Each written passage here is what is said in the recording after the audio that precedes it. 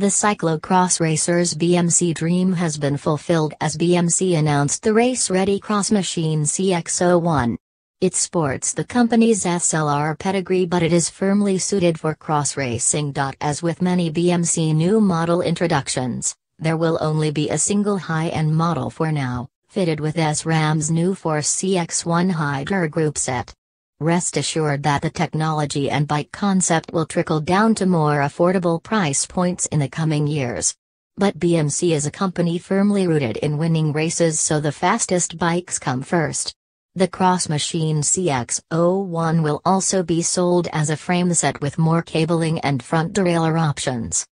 The frame is configured for 140mm post mounts front and rear, and includes some neat features, such as the front brake hose entering the steerer above the headset, and passing through the left fork leg. As on the GF01 disc, we got a chance to hop on this bike during the launch at Lenzerheide, Switzerland. The 54 cm frame had a SRAM Force CX1 drivetrain -40 tons ring and 11 to 32 tons cassette, 140mm rotors, DT Swiss R23DB spline wheel set with Continental Cycloxking 35mm clincher, a 110mm stem and alloy bars.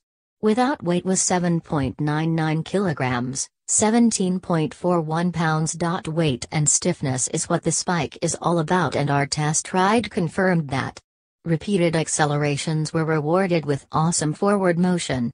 This is not only due to the 17 pounds weight of the bike, but also the huge down tube and bottom bracket interface transfer in power to the wheels with minimal loss.